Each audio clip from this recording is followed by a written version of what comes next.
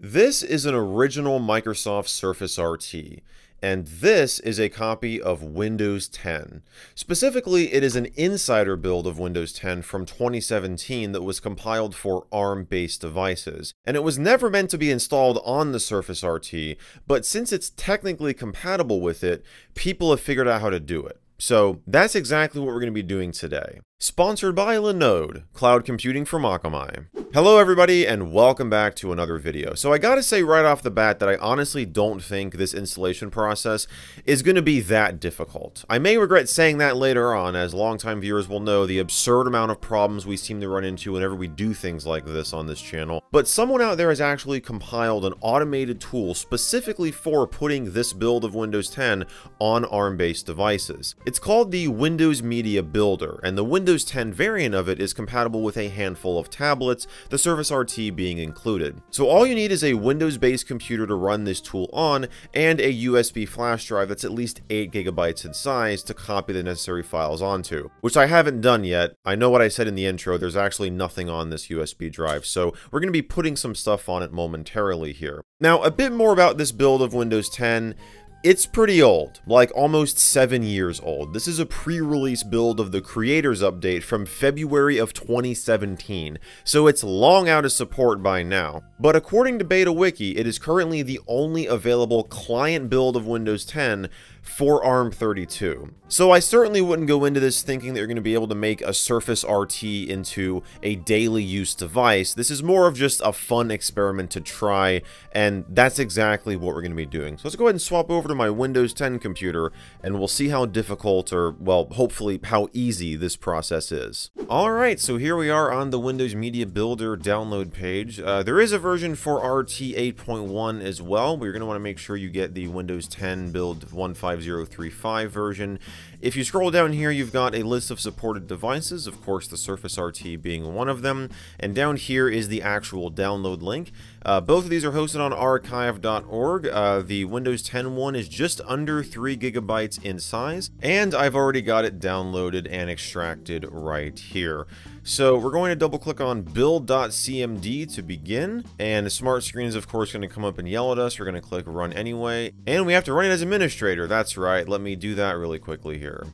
Alright, that looks a lot better. So the first thing it asks you to do is select your device. So luckily there is a preset for the Surface RT, so we're going to select option 1 and hit enter.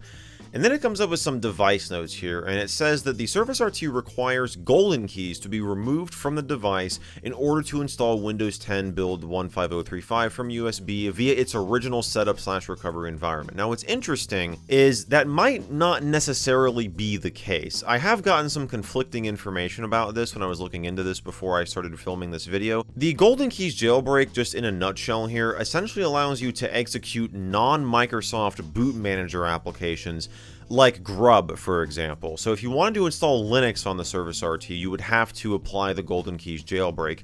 But that may not necessarily be the case for the Windows 10 build that it mentions here from its original setup environment, because I have seen some people do that on video without applying this jailbreak whatsoever. And in fact, the text guide that I found that I referred to before filming this video also makes no mention of it whatsoever. So we're just going to select Y here, or type Y, but that's not the last time you'll hear golden keys mentioned in the media builder here. So the next thing it'll do is ask you how you want to sort of configure your Windows 10 installation. So we're going to select yes, we want to install an app pack, and you've got 3 options here: minimal, standard, and complete. So if you want to go bare bones, you can go with minimal here to save some space. We're going to go with standard. You can see that complete gives you like all the Windows 10 default applications. We don't need like 3D builder and some of the other things in here, so we're just going to select standard. It gives you the option to uninstall BitLocker. I'm going to say yes because I don't need BitLocker. I don't need Cortana either, so we'll remove that. And we'll keep Windows Defender, so I'm going to say no. And just like Windows RT 8 and 8.1, we can get the Office 2013 RT suite on here, so we're going to say yes. We definitely want to grab that.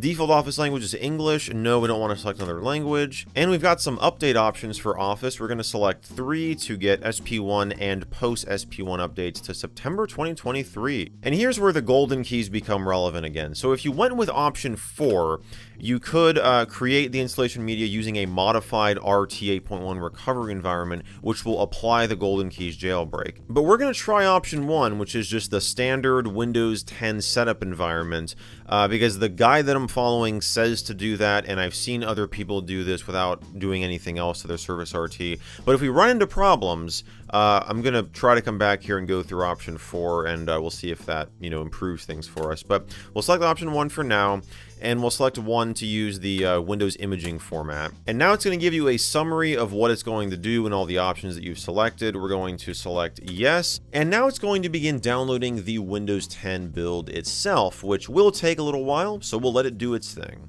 Alright, so it just finished up. It took about an hour to go through all of its automated processes there after it downloaded the ISO itself, and that's to be expected. It did say it was going to take a while, so it definitely took a while because it has to go through and install packages, remove packages, install drivers. And now it asks you if you want to create USB installation media. We're going to say yes, we do. The USB drive I have plugged into here is showing up as drive letter K, which there it is, so we'll do K, and we will say yes. Now it's going to format it, and now it's got to copy everything, which also will take a little while. Alright, so all that's copied. Now it asks if you want to create an ISO image. I'm going to do this as well, just so I have it. And it's done! So it'll go back to the main menu, but if we open up File Explorer here, you can see that Drive K is named Win10 ARM, and we've got all of our setup files and everything on that. So all we got to do now is safely eject the drive from our computer, plug it into the Surface, and get on with the setup process. Alright, so here's the Surface. We've got a USB hub plugged in with the keyboard, and then I've got a mouse hooked up to the keyboard because it's an Apple one, and the USB drive because, well, it's just easier to go through the setup process with a mouse and keyboard. So to boot off the USB drive, we have to press the power button, hold down the volume down button until the Surface logo comes up on the screen. So let me do that really quickly. And setup is starting. Check that out. I went ahead and wiped all the partitions, so there's nothing on this drive right now. So Windows 10 will be the sole operating system, which is exactly what I want. So there we go. And you saw we did not have to run that Golden Keys jailbreak to boot into the Windows 10 setup here, which I suspect is because, we're still using the Windows bootloader here, which is signed by Microsoft. So when it checks for that digital signature, it will find it and allow it to load just fine. So that's awesome. We're going to let it finish copying its files, or well, it already finished copying its files, but we'll let it do the rest of the stuff it's got to do here. Well, great news. Everything installed successfully. We're going to just choose our region here. Now, it did say it removed Cortana, but we still have this screen here. I'm just going to say no, because even if it did install it, I don't want it anyways, but it might just be that screen is still there, but none of the files are. And we're going to get rid of turn all this stuff off. Alright, so now it's doing some automated post-install stuff, like installing Office 2013 RT, but there are a few things that we'll have to do manually. Alright, so we're done with all that, and you can see I've got the Surface set up in tablet mode, so to speak. I still have the keyboard and mouse plugged into it, though, because now we got to move on to applying some registry patches, or some registry modifications to fix a couple of things. And this, by the way, is that text tutorial that I was following along with, and I'll have this link down below. But there are 2 known bugs. There was actually more than 2, but there's 2 bugs that are fixable by modifying the Windows registry. One of them has to do with user account control, which is just essentially broken in this build. The interface does not display properly, so if you try to run an application that needs administrator privileges, you just won't be able to do it until you disable it. Now, this bottom section here is more specific to the Surface RT in that it fixes the camera drivers, which is not able to recognize unless you add this key to the Windows registry. So we're just going to copy all of this, and we'll just get Notepad up here, and we'll paste this in. We will save this as, let's just put it on the desktop, or in documents, that's fine. We'll call it reg.reg, and there we go. So now user account control should be disabled, and we should be able to go into the camera app here, and let's see if it's able to recognize that. Yep, I see the light just came on, and there it is. There's our front camera. Isn't that awesome? So we could, we could take a photo if we want to. But there's no real, I mean, I'm not going to really use the cameras on this thing for anything. But, yeah, so, I mean, you can see we've got the old Project Spartan Microsoft Edge here, the pre-Chromium one. Which I've not actually used in a long time, so it's, you know, super out of date, of course. If we go to Google, it's probably going to load. It's going to go to MSN, of course. I don't want MSN. Oh my gosh, that it's like already it's already lagging a bit trying to load MSN here. But we go to Google and you can see it loads a, you know, older version of the page here, and I mean we can do a search for Michael MJD. I guarantee you going to YouTube is not going to be very pleasant on here. And yeah, youtube.com is not responding. Yeah, that's just to be expected, you know, with such an old version of Microsoft Edge. But you know, 2017, when this build was compiled, it doesn't seem like it was that long ago. But it was almost 7 years ago. I mean, holy cow. Yeah, I'm gonna try and not think about that too much, but let's open up the Microsoft Store and see if we can download some apps. If you remember, we had trouble doing this in the previous video, or the original overview video I did on the Surface RT, because the store in Windows 8.1 seemed to be shut down. But you see here, we've got a list of most popular applications.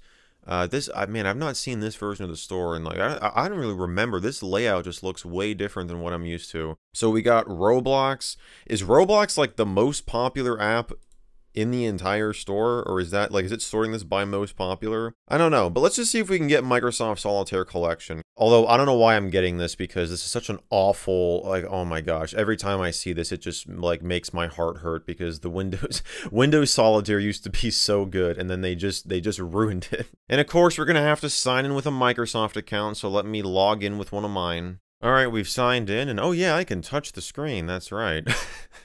I'm so used to using the keyboard and mouse. Oh, see, available on below for devices. It won't run on this device. Oh yeah, look at that. So it needs Windows 10 version 17763.0 or higher, which we don't have. But even if it did support this version, it looks like it doesn't support ARM32.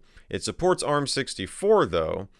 So, you know, there are going to be ARM apps in here, but I wonder if we can find anything on here that will actually work with both this build of Windows 10 and the ARM32 architecture.